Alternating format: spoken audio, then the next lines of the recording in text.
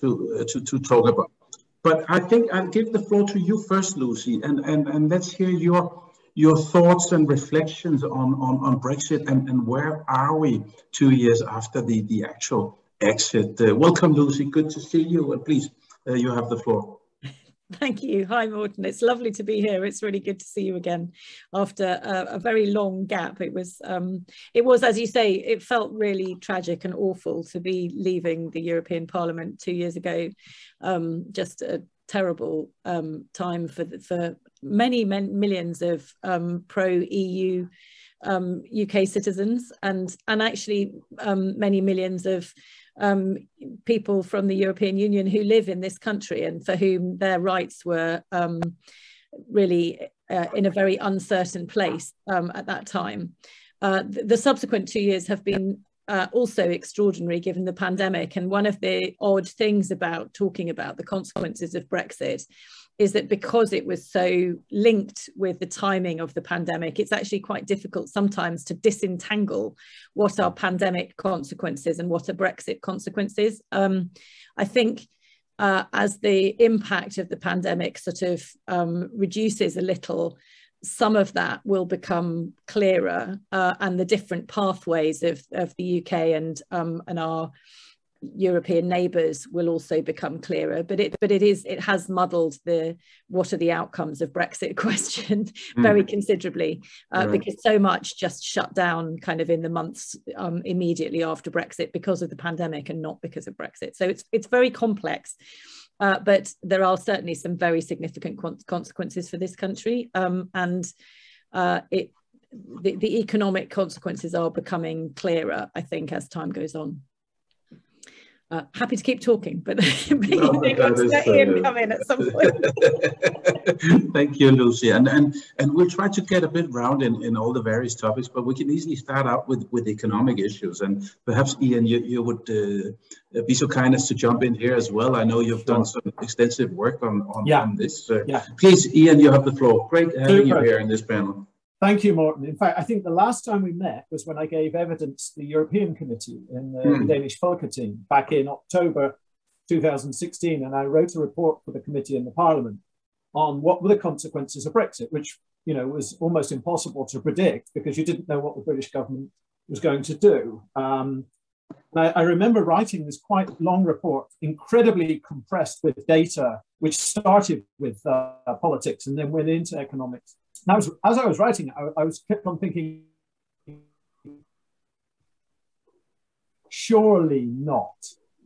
No, would anybody do this much harm to themselves, really? You know, having covered quite intensively the Danish referendums in '92 and '93, and the Danish referendums on the euro and the Swedish euro referendum, and the Danish referendum on justice and home affairs. And I think one would have to say, at the time, I was telling people, well, a lot of steps will have to be taken, very careful steps to make the best of a very, very bad deal. But actually the opposite has happened, is that the worst has been made of what was a very bad deal. And I think I said this in the report, and I didn't at the time think it would turn out that bad. And people were, and I remember giving the evidence to the Danish European Committee, looking around the table, and you yourself, I think, were sat there. And I think most people then, and most people I've spoken to publicly, didn't believe me. And certainly all my friends and family in the UK looked at me as if I was making it up. That the consequences of leaving the EU, and in particular leaving the single market, are economic, but they are social and they're political, and they're coming home to roost, and will come home to roost, because Brexit is a process, not an event, for the rest of my children's working life. So economic. But Ian, is that because it is a sort of a gradual loss, so to speak, rather than a single economic shock? There has been a huge shock, though. I mean, I was talking about the impact of the pandemic, and the combination of the pandemic and Brexit has been the most enormous shock to the UK economy. And I wrote down a couple of things earlier on about what the kind of impact of that shock. One of those impacts is the impact on inflation and rising prices, which is having a huge political consequences. But the other one, which I think is probably less talked about, but more of a long-term major consequence, is the impact on staff shortages and labour shortages in the UK, which is not something that we've had in my lifetime at all, partly as a consequence of being a part of the European Union. And it's one of the great ironies that one of the key reasons people gave for leaving was immigration. And actually the stopping of freedom of movement is one of the things that's going to have the biggest consequences for the UK economy looking forward. And that's, I mean, that shouldn't be a surprise, but I think it really is going to be a really long-lasting problem for this country, that actually we have really major skills shortages here, huge problems in health and social care is the one that I'm the most closely connected to, but it's a massive issue.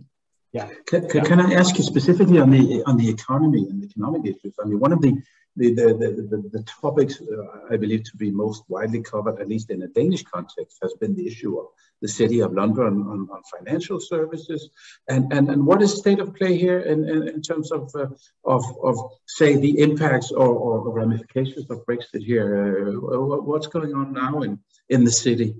Yeah, if I can start. It's largely misunderstood the way that the UK economy has been rebalanced since the 1980s, but it is overwhelmingly a service economy. 80% of gross domestic product, approximately 45 to 50% of exports, and approximately 85% of employment are in the service sectors. Now, many of these are not exportable. People always focus entirely on the financial service industry, and that's not unimportant, but it's not the major service industry.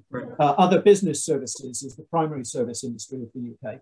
And those can only be with businesses that agree to joint rules and regulations and governance. Lucy could tell you more about this, having worked on this committee in the European Parliament. But people have just totally missed this. And this will play out over a very, very long time. And is far more painful than the loss of export markets for manufacturing products, or unfortunately, even the loss of skilled labour and labour shortages, which the UK is currently experiencing. Yes, financial industries, in a way, is what we focus on. It will ultimately lead to the significant decrease in the impact and importance of the City of London as a financial centre. In some respects, it already has, with the loss of majority trading patterns in shares to Amsterdam. But it's other services that we have to look out for. The big winner in this, interestingly, at least in the short term, has been Ireland, who managed to pick up some of the service industries, financial service industries, and other business service industries. In fact, during the pandemic, although most services decreased, actually service trade with Ireland and Ireland to the rest of the EU increased. So Ireland has become the big winner from this game. And that's the nature of services. It's a person-to-person, business-to-business practice. And you have to be able to speak the language. If you think that the UK economy can somehow miraculously break out of its relationship on services and on financial services and start trading with other economies around the world, particularly those in different time zones, there's a nasty shock coming. What saved the City of London so far is the pandemic. Mm-hmm. It's prevented skilled financial advisors, legal advisors, management consultants, business consultants from leaving and relocating, as the European Central Bank and the Commission and the Parliament would like them to do so, within the relative safety and security and oversight of the single market on internal services. Mm. So we are in for a big surprise in that respect. Of course, technology has changed and is increasingly changing the patterns of financial services. So some of these shifts would have occurred anyway, but with potential risk of decreasing oversight and decreasing concern in the City of London for the euro and the eurozone, we would expect this to increase. But I'm sure Lucy has a view on this as well. I think one of the things I'd like to flag up. I mean, I don't disagree with anything that Ian said. I think it's a long-term, slow departure of a huge amount of service industries. It's really interesting how many relatively small companies in this country have simply stopped trading with Europe. They've just stopped doing that bit of activity, which in terms of our economy is going to be quite a significant quite significantly damaging, because it's just preventing some of our small companies from growing because they can't expand into those other neighbouring markets. And if you're a small company and you're finding it too difficult to trade with France or Ireland because of the red tape involved, you're not going to suddenly start trading with India. So so that whole idea that we're leaving the EU in order to gain a huge market share for those small companies, that's just not going to happen. But the other thing that I think is really important and is sometimes overlooked in this debate is that the impact on the UK Treasury of all of that activity is significantly greater than most UK citizens would notice. Okay. So they don't necessarily, I mean, they notice a little bit if so-and-so up the road has up sticks and moved to Amsterdam or Dublin. But or if Mrs. Bloggs has stopped selling her textiles to France. She only concentrates on the UK these days and doesn't grow her business, and a couple of people are out of work. People notice that a little bit.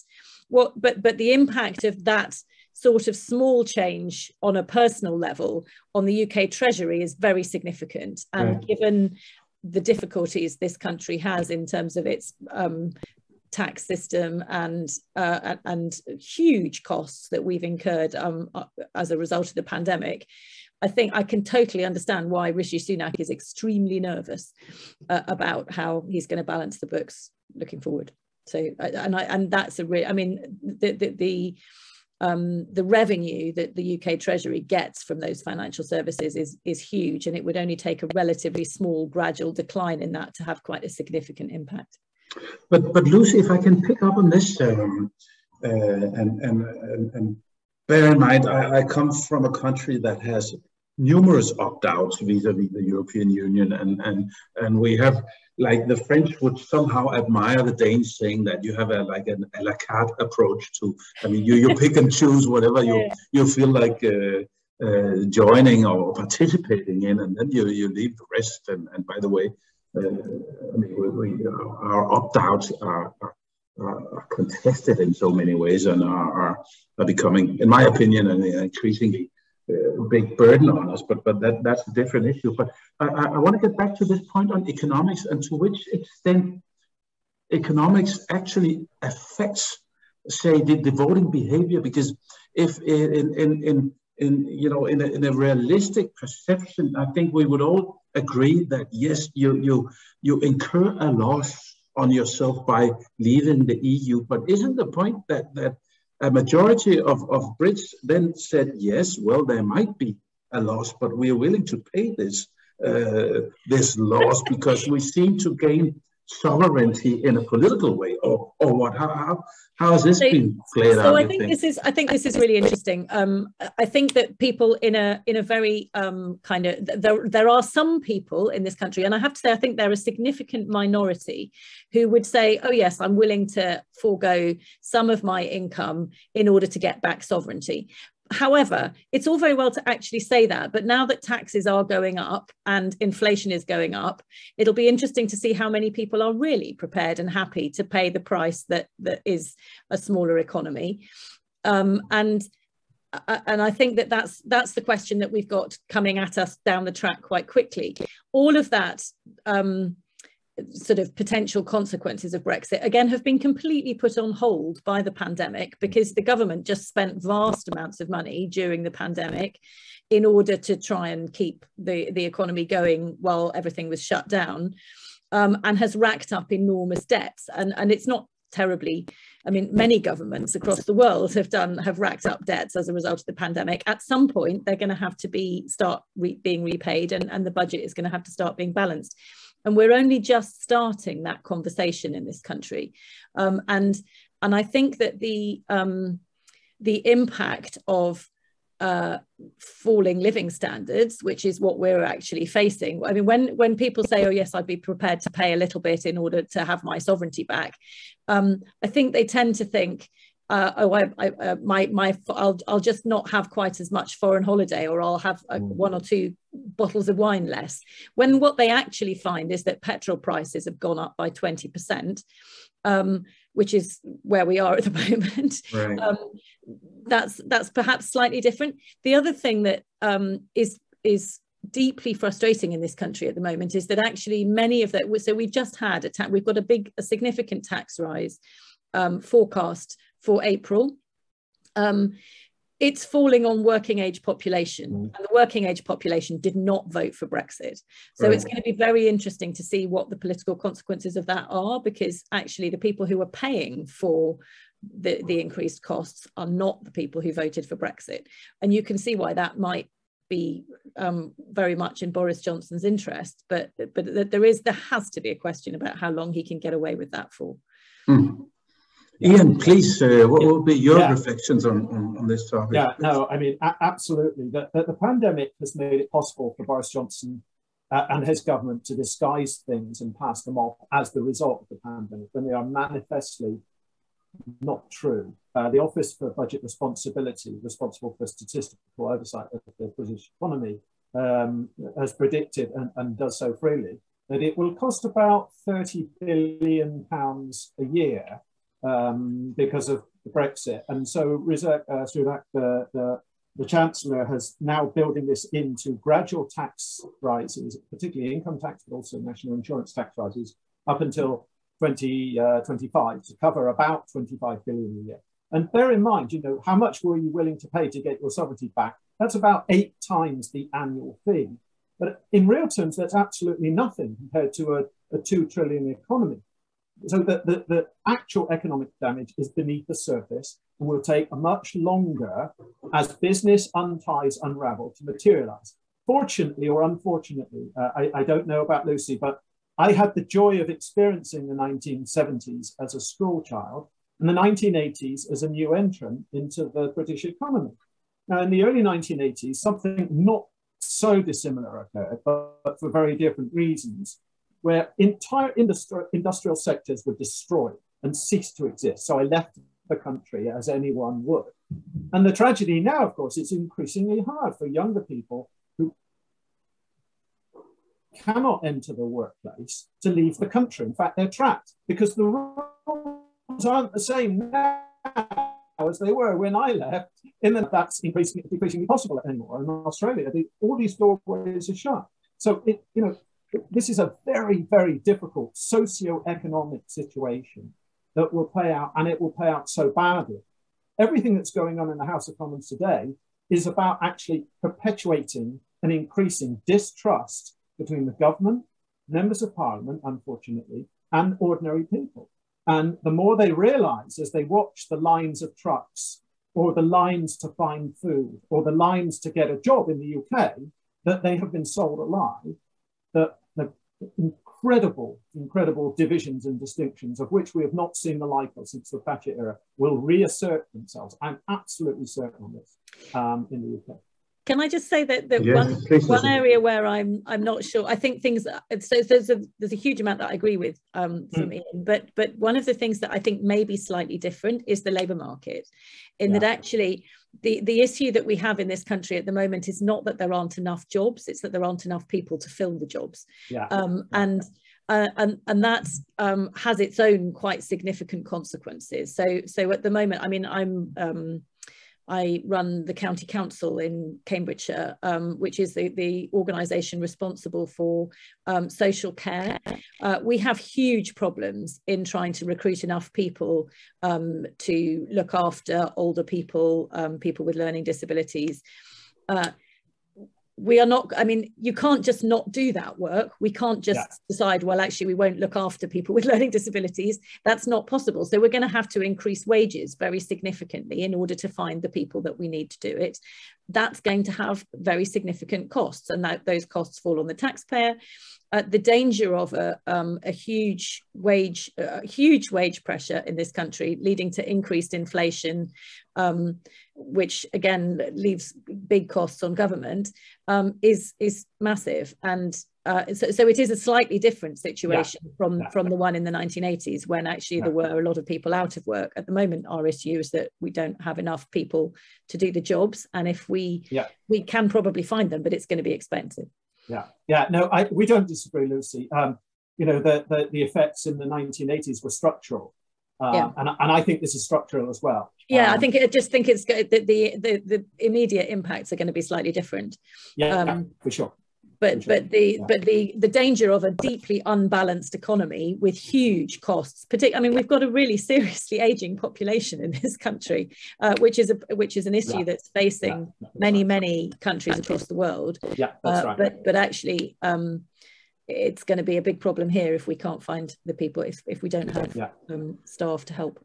And picking up on you say unbalanced economy, but I guess the same sort of notion of unbalanced or imbalances or what have you applies to, I'd say, the general perspectives. We discussed before getting live. We were talking about this split between urban centers and the countryside, split between young and old in terms of their approaches and voting behaviors vis-a-vis Brexit or perceptions of this. Could you, Lucy, could you elaborate a little on this, on what are you seeing in terms of, I think, fragmentation or polarization or whatever word you would describe this with, but this is what it seems like seen from a distance. But please, Lucy.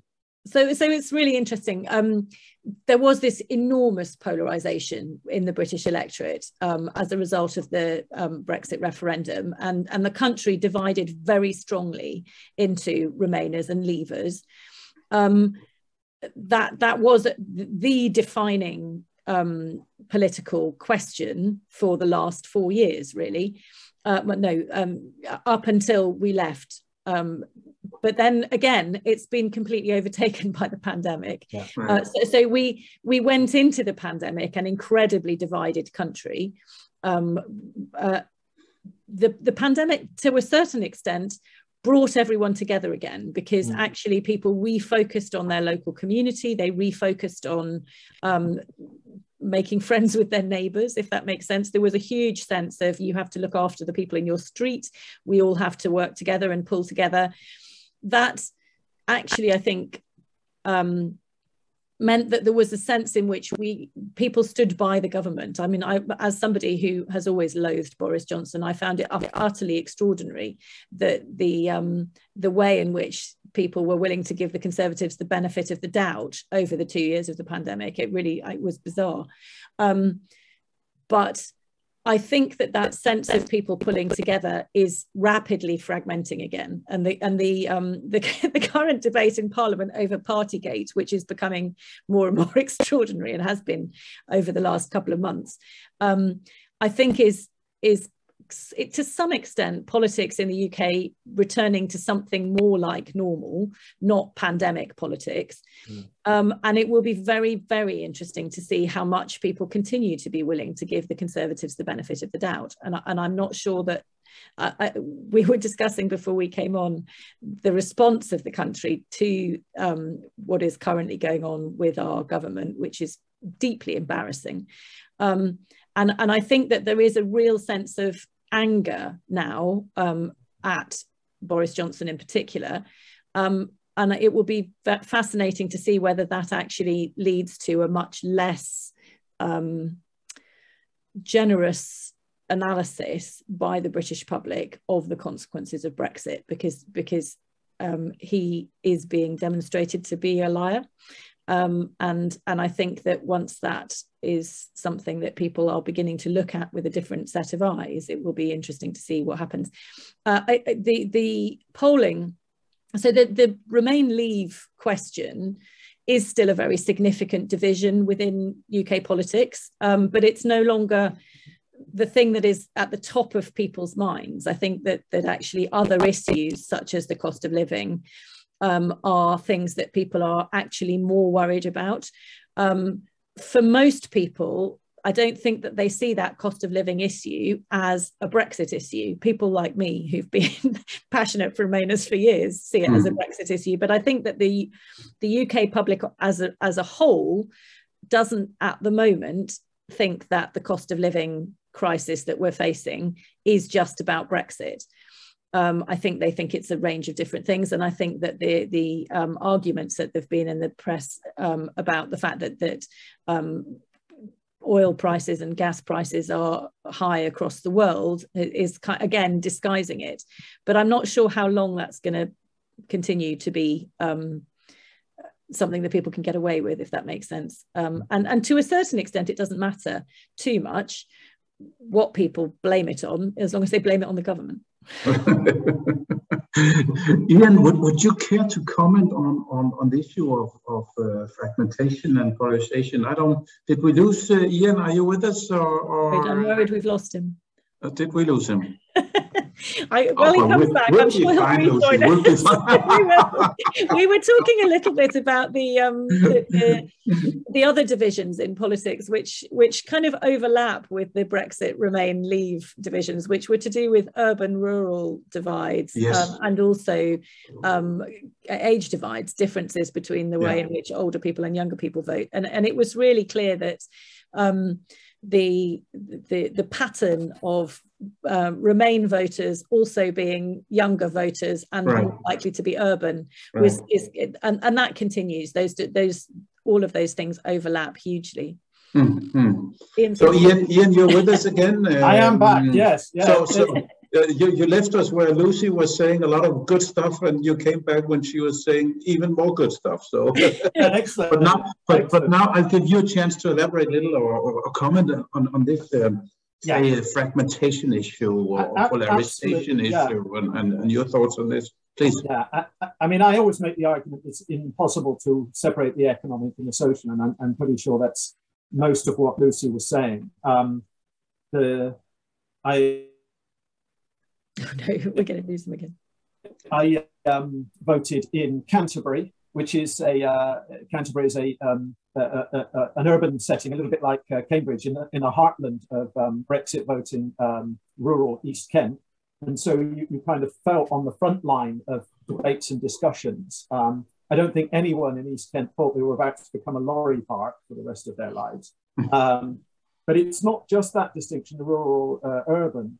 One of the things that again, I think if we reflect just a little bit back on the 80s, and I know it's different in terms of economic impact, is the birth of Plaid Cymru and the Scottish National Party have their origins as political forces in the 1980s.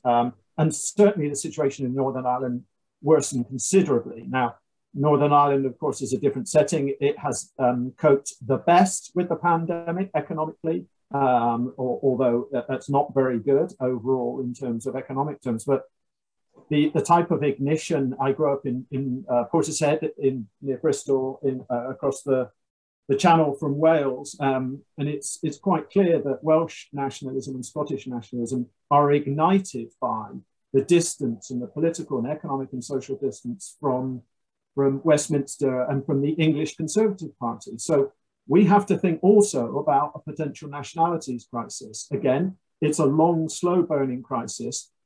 But if you add it to the pandemic and the perception that London and England didn't handle this as well as Wales and Scotland, this is a very interesting distinction, to put it mildly. And then there's also the fact that Brexit economically seems to be panning out in different ways, rurally and regionally. So exactly those parts of the UK that voted to leave appear to be those that are being hit hardest, with a combination of inflation and manufacturing and export losses. And I don't need to mention fishing, and agriculture, but I think we have to, because these were two of the industries that the people that told stories for Vote Leave said would be extinguished by Brexit. They were very quiet about it, but they were at least being honest.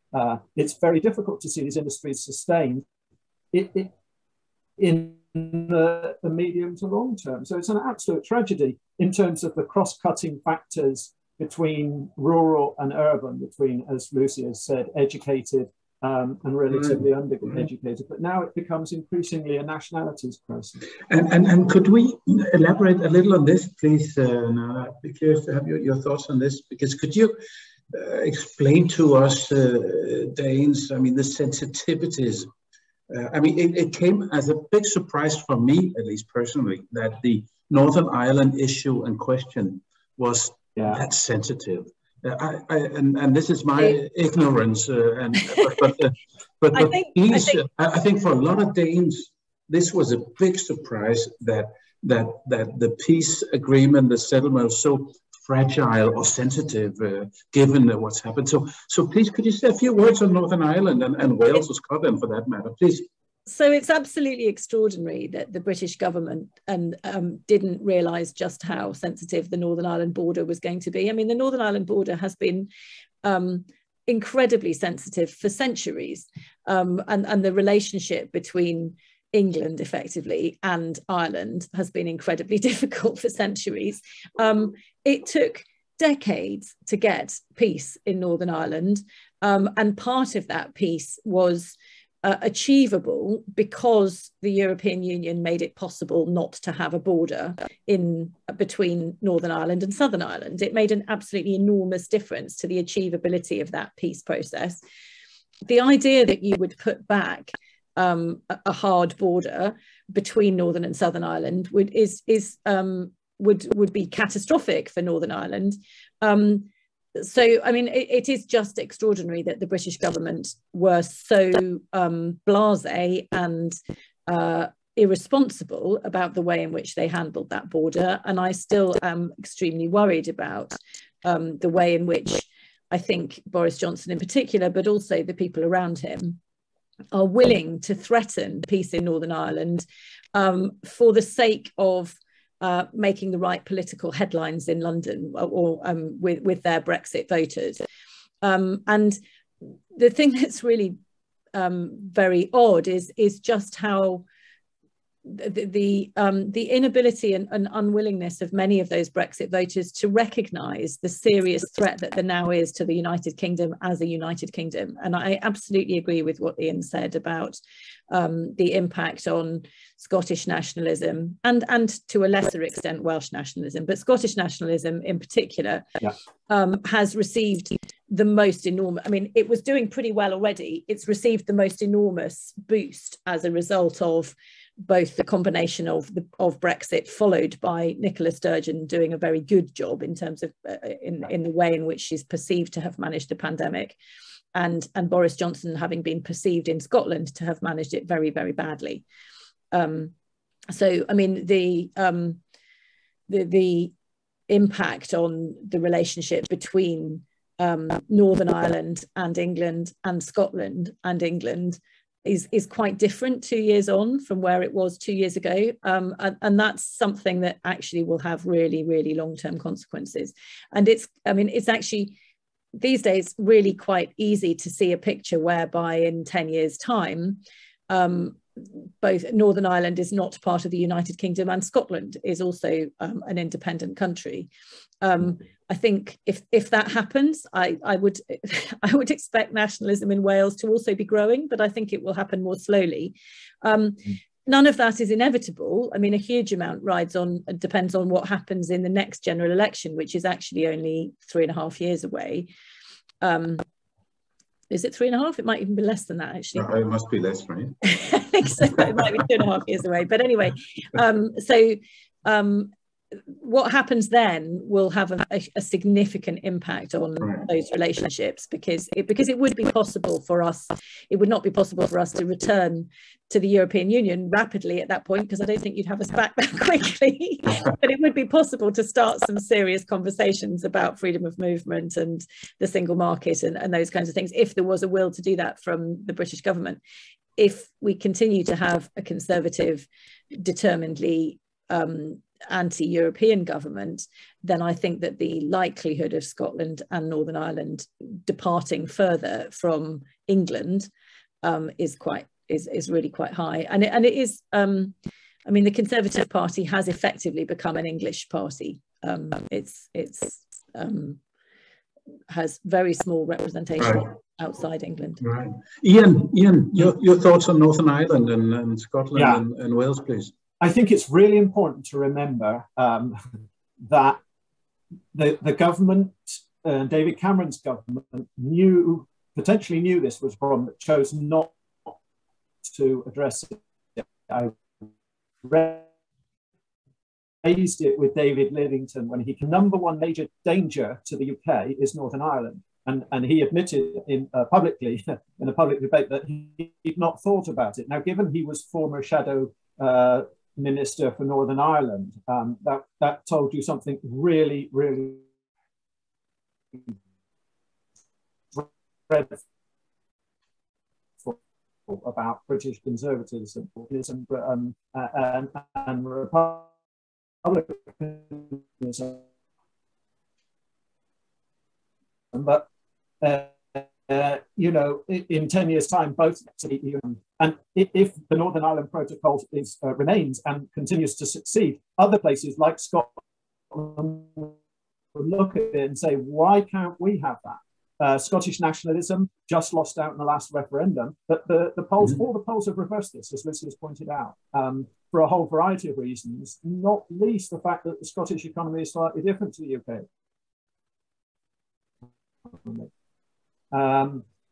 You know, we may dismiss for now Welsh nationalism, but having grown up with S4C, the Welsh language channel, language is at the heart of Welsh nationalism. In a way, it's not in Ireland and Scotland, and so we cannot dismiss that. Yes, Plaid Cymru, a minority nationalist party, are not that important, but Labour in Wales has now gradually switched to greater claims for independence, moving to a genuine assembly comparable to Scotland, which potentially could lead to, with time, greater claims for similar position to either Scotland or Northern Ireland in terms of connectivity to the single market. And that would give it a dramatic economic edge, which has costs and consequences for the UK, the rest of the UK, particularly England. So, you know, but you're right, Lucy, the English Conservative Party, quite frankly, doesn't care. And when I gave this talk just before the referendum in Stockholm, and the British ambassador was there at the time, somebody said, surely people care about Scotland. And I said, no, they don't. I'm sorry. And the British ambassador went incredibly angry and very proud. He couldn't say anything. He was in Purdue at the time. Wow. Can I turn to an issue that I know is very much close to your heart, Lucy, the issue of citizens' rights and all the Brits living abroad, and what kind of discussion and debate is there in UK on this? I mean, I get I'm being approached by Brits living in Denmark that are preoccupied with this, obviously. But what would be sort of state of play or general impressions on this discussion? Is that a big issue in the debate in England right now? I'm afraid to say it really isn't. I mean, the whole issue of citizens' rights just doesn't appear anywhere in the debate in the UK. It's a non-issue. And one of the tragedies is that actually all of the UK political parties have effectively gone silent on Brexit because they know that the British public had enough of it by the time we left and doesn't want to hear about it anymore. And none of the political parties are really willing to make it a big issue. I know that my own party has, which is the Liberal Democrats, has a very keen core group who are trying very hard to make sure that it doesn't get dropped off the agenda. And we are, I mean, absolutely will continue to fight for the rights of British citizens abroad and EU citizens in the UK. And we're very aware that for all of those groups, there are major concerns about their rights to have family members here or to be able to move and work, live and work in different places. But in terms of it being a major political issue, it's just not on the national agenda in any way at all. And I think, I mean, it's another of such a long list of tragedies of Brexit that one of the reasons that the referendum campaign probably went the way it did was because of the exclusion of British citizens abroad from voting. They have been effectively shut out of this process from the very beginning, and that's appalling. But it's not getting a lot of attention. Ian, your thoughts on this topic? Well, let me speak as a British citizen abroad. Yes, please. Yeah, you know, the referendum would have been turned if EU citizens who voted in local elections in Britain could have voted, or British citizens who voted in local elections outside of Britain could have voted. It's as simple as that. We've in fact been disenfranchised, and so have they, and it's an absolute tragedy. Sorry. Can I just for my understanding, Ian? What was it in terms of disenfranchisement? What happened? How come this was not feasible or doable? Two disenfranchisements occurred. It became very difficult to get the right to vote in the UK in time for the election, and most people didn't because they didn't understand why they would do that as a long time. The other way round, there was a cutoff of 15 years for UK citizens living outside of the EU. And it was hard to do, to continue to keep the registration up in the UK to vote. I managed to do so, but I think we have to come back to an economic issue here. The presence of UK citizens outside of the UK in the EU is central to the success of services. And we only start to realize this when we look at, if you ban or no longer have logistics like truck drivers, just to take a simple example, if you negotiate an agreement where UK truck drivers can, for example, drive to France and back again, it's a bilateral agreement. Everything now to do with UK citizens' rights between the UK and EU member states are bilateral. Now, I'm a Brit who lives in Sweden and worked in Denmark. I had no rights, nothing. Just like that, they're gone. And even worse, my employer knew that. So if I tried to change job as a Brit living in Sweden, working in Denmark, good luck with that, you know, and my employer knew that. So that partially had an effect on transborder commuters, because all our rights, if they were negotiated, in many cases they weren't, bilateral. Now take that back to the service industry, whether you're Elton John or Dyson Manufacturing or drug sales reps or university lecturers, suddenly you're working bilaterally. You don't have the right to hop over to France, to hop over to Belgium, to hop over to Germany, come back again. Whether that's a truck, a lecture, an intellectual property or a concert tour, it's gone and will probably never come back. If you're an 85% service economy, that is disastrous, absolutely disastrous. So the issue of citizenship and the mobility that comes with citizenship, whether it's the right to live, to have a family, to be educated, or to work, is extremely important in the debate about free movement of services, of people, and business and capital as well. And you can't disaggregate them easily. You know, it's not one thing for services, one thing for citizens, one thing for industry and manufacturing. Your car industry relies on sales and services. You know, and as you break up the supply lines and the integrated service structures and the logistics of manufacturing or Airbus or whatever you want it to be, that naturally occurs because you've broken up the ability of experts from Britain to go to Toulouse to give their opinion on fuselage assembly for aircraft. And so it's not a separate question from the question of the economy. These are the same questions, and they can only be returned with membership of the single market. The customs union won't cut it. You know, the border queues to get between Turkey and Bulgaria are the same as the queues to get from Calais to Dover. You know, and customs union won't solve any of this. Thanks. Only membership of the single market. But this thank you so much, Ian. And time is running, but this leads up to my very final question to you two. A very short and difficult one. Will the UK come back into EU? Will you have a new referendum ultimately? And will we see you again as full members of the EU? Please, so I think, final reflections, Lucy. I'm going to go first on this. The obvious answer is I don't know.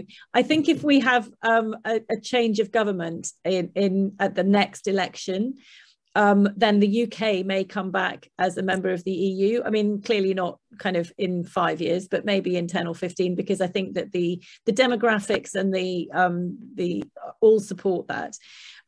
If we don't get a change of government in at the next general election. I don't think the UK will, because I'm not sure how long the UK will exist for. I think that it's highly likely that if we continue to have the same kind of government that we have now, that within the next 10 years, the pressure for the departure of Northern Ireland and Scotland will be enormous. And that therefore actually maybe one day England will become a member again, creeping back. But that before that, Scotland and Northern Ireland will become members again. And I think there'll be an awful lot of English people who'll be busy moving north and getting their EU citizenship back, but via a different route.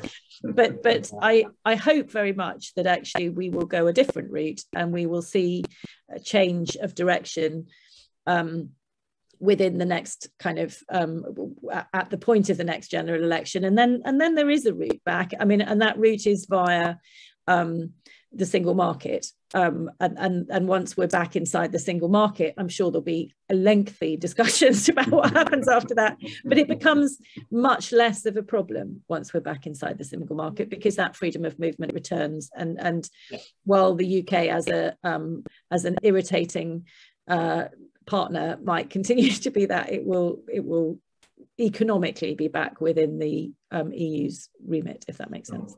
Thanks, Lucy. Ian, what do you say? Yeah. Will you be back? Initially, I didn't think we would be back in my lifetime, and that's because I thought the governments of May and then Johnson would do a better job than they did. But what's become clear to me over time, and I'm sure Lucy feels the same way, is there's literally no one competent or able to freely think of what's the best thing for British people. Because this setup we have now is not the best thing for ordinary British people. It's literally killing them. And the inflation and the higher tax rates and the lack of public services and the lack of skilled workers, whether it's in the service sector, the care sector, the hospitality sector, the logistics sector, will continue as long as this goes on. It will never, there's no going back to normal. There's no golden world out there. And so from 2020 onwards, it's quite clear to me, this is the worst Brexit imaginable, and it's a failure. It's an utter failure. There is no one out there telling us what's good. Boris Johnson will attempt to present some of the positives of Brexit, and none of them will do anything to solve the challenges that he now faces. So just as Lucy has touched upon, I think there is a slow and painful route back to the EU for perhaps the UK, but more likely England and the other countries of the United Kingdom in their different ways to negotiate different relations, whether that's full membership, whether it's membership of the single market, the customs union, EEA membership, or some bizarre Switzerland-like arrangement, which the Commission doesn't think works, and I don't think the Parliament thinks works well either, because every time you change a piece of domestic legislation, you have to renegotiate a whole series of bilateral relations. So it literally doesn't work. But I now think it's inevitable. I think it's inevitable, and demographics have already changed that. There hasn't been support in the UK across public opinion for Lee since July 2017, excuse me. No systematic support for the current position of this government. And in the end, that will crush the Conservatives of the right. And I hope someday bring back parties such as Lib Dem and the Labour Party to where they need to be in order to turn this around. For the sake, quite frankly, of my family and my nieces and nephews and all the younger people who want what they've lost. My children, who are furious. Ian, Lucy, thank you so much for sharing all your insights and reflections and thoughts and perspectives on this extremely important topic. And thank you for being with us and sharing all this. And we appreciate it so much. So let's stay in touch, and we hope all the best. And thank you, Morten. And thank you again for being with us today. Thank you so much. It's been a real pleasure. Thank you. Thank you. Thank you, Morten. Thank you, Lucy. Thank you. Thank Bye-bye. you. Goodbye.